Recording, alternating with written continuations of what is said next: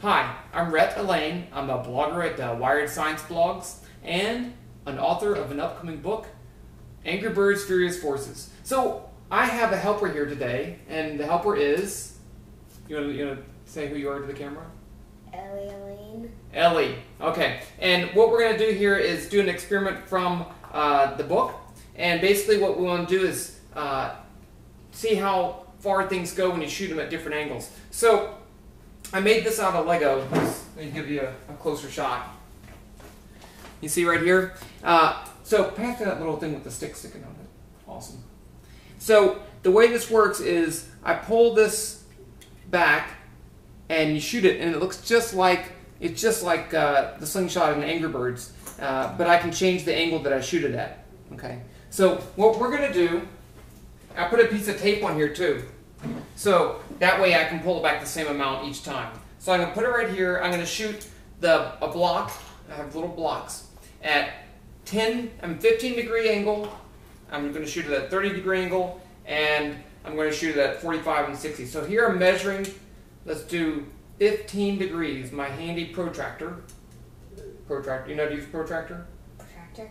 You know how to use it? No. Okay. So what does a protractor do? Protractor. But what does it do? Measures angles. It measures angles. Okay. So that is about 15 degrees. Okay. So here I'm going to take my launcher. This is actually the second generation of these things. I wanted to make it even better. Okay, now you watch where it hits. We can measure where it hit. Okay, you ready? It's about right here. It's about 0.33, let's say. Is that okay? Okay, should we do another one just to make sure? Let's shoot it again because that one didn't feel too good. And if it doesn't feel right, then maybe it's not right. Okay. I can tell you're excited about this whole experiment. Yeah. You. Okay. And 0.3. Okay, that was good. So let's keep the first measurement. We could do this a lot better by doing a whole bunch of trials, but we're not going to. You know why? Takes too long. Okay, next angle is what? 30. Okay, so 30 degrees. Move this up. Do you like to play Angry Birds? I used to. I don't play that much. Okay. You're not speaking loud enough. No one can hear you. Sorry. Okay. Okay, so now we're going to take this as 30 degrees and watch where it hits so we can mark it, okay? You ready? So let's say 0.5. That's pretty good. Okay. Now let's do 45 degrees. 45 degrees. You gotta make that noise, you know. You gotta make a different one. That one just sounds really weird. No one can hear you.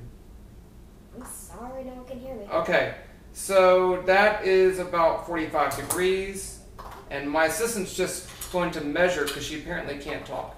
Okay. Talk. Shh. Okay, look at the camera. Okay, now look where this lands. You ready? You told me to look at the camera. Okay, ready? You ready? About right. 0.7. That's pretty good. It's on the ground. That's fine. I got extras. Okay, now let's do 60 degrees. This is awesome. White and orange do not go together. I just grabbed the ones I could find. Okay, Sick. so now we're going to do 60 degrees. What do you think is going to happen? Do you think it's going to go, each time it's gone farther? Do you think this is going to go farther still? What do you think? You don't know? If you had to guess, what would you guess? So far it's been getting farther. So you think it's going to get further? Okay. Here we go. Pulling it back. 60 degree angle. 0.6. It went, well, it bounced, but the first time it hit 0.6. Okay, so there's what we got. So Does that say Wrangle? range. So why does this work? Look, as I increase the angle, it goes farther until it gets to a certain point. It starts not going as far. Can I just say this? No. So what's going on here? When I shoot it horizontally like this, they all start with the same speed, and part of that speed goes this way, and part's going up. That's called a vector.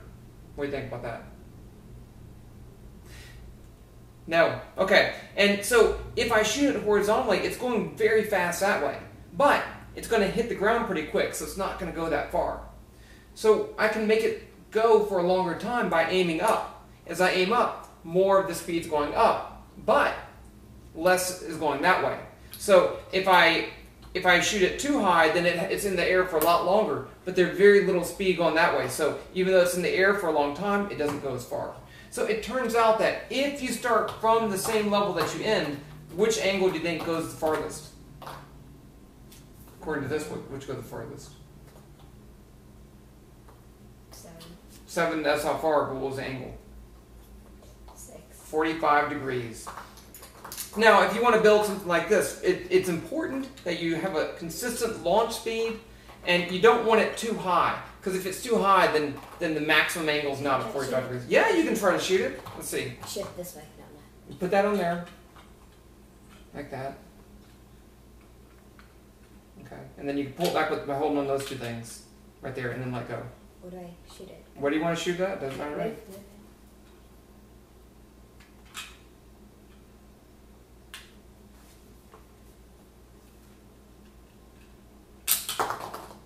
Looks pretty cool, huh? Built it myself. Okay, so if someone wanted to learn more about something like this, where could they look? Angry Birds, Something Forces. Something Forces. Angry Birds Furious Forces, National Geographic book. Check it out. I'll have more about this experiment online. I'll write up some stuff and you can look at it, right? High five. Thanks for helping.